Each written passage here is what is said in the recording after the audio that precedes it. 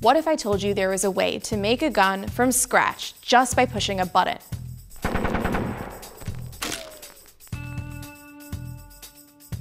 The technology is called 3D printing, and it's kind of a big deal, like possibly change the world big deal.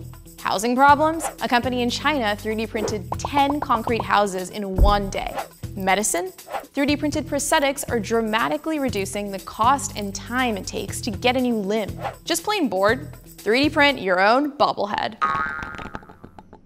Then there's the more controversial and potentially dangerous stuff, like 3D printed guns.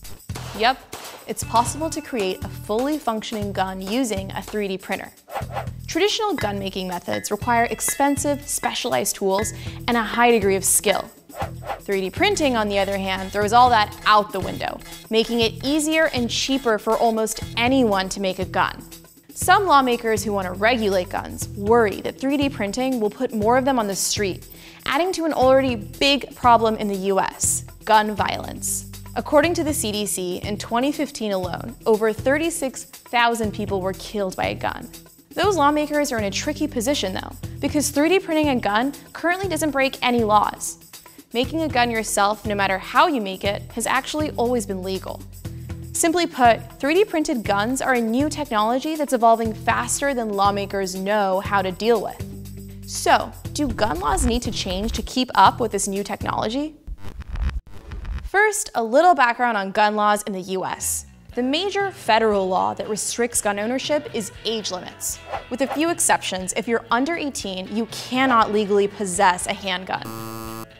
For long guns like shotguns or rifles, there is no federal age limit, but depending on where you live, there may be additional state or local laws.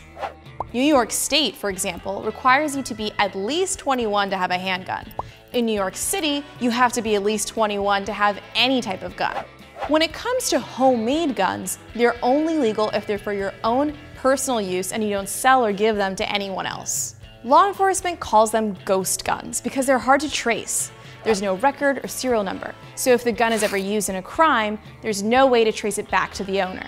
And because the gun wasn't bought from a licensed seller, the owner doesn't need a background check. Okay, so how can a 3D printer make a gun that can actually fire? Meet Cody Wilson. This is an alternative way of manufacturing things, and it really takes out almost all expert required knowledge. The model is already in software. You can download it. If you have a machine, you just tell the machine to make it, then you have it. In 2013, when Cody was just 25, he built the world's first fully 3D printed gun. He calls it the Liberator, and it's made almost entirely of plastic. We were curious how hard it actually is to 3D print a gun, so we went to a 3D printing shop to find out.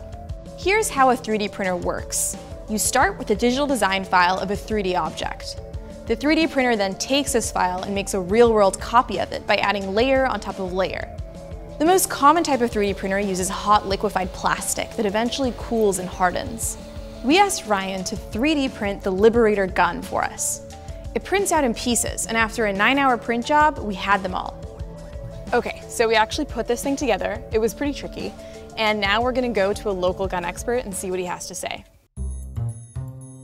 So Nathan, we wanna know if this 3D printed gun that we made would actually work. Well, I have never actually seen one of these, so if you were going to make this into a functioning firearm, you would have to spend some time cleaning up some of the imperfections with the 3D printing. There goes all my hopes for the Liberator. It's not that you guys did a bad job on it, it's just that that's the nature of the beast with this. It is not meant for prolonged fire, basically. It's meant to shoot once or twice, and that's it. Overall, how close were we to getting it in a state where you could still shoot it, even once or twice? Very close, in my opinion. So it was pretty easy to 3D print a gun, and maybe putting it together was a little more tricky. But are these guns actually being used out there in the real world? Police conducting a drug bust all the way in Australia found one of Cody's Liberator guns. In Arizona, Border Patrol agents recently confiscated an assault rifle that was modified using a 3D printer. Now, lawmakers in cities and states across the country are struggling to figure out how they should deal with 3D printed guns. Philadelphia was concerned that 3D printing would put more guns on the street. so it became the first and only city to outright ban them. And more recently, California passed a law requiring anyone who makes a homemade gun to apply for a serial number and pass a background check. That law goes into effect in January 2018. Everywhere else in the country, 3D printing a gun is still largely unregulated.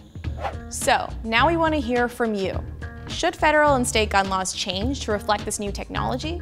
Or are the laws as we have them now just fine? Let us know in the comments below. And don't forget to subscribe. See you all next time.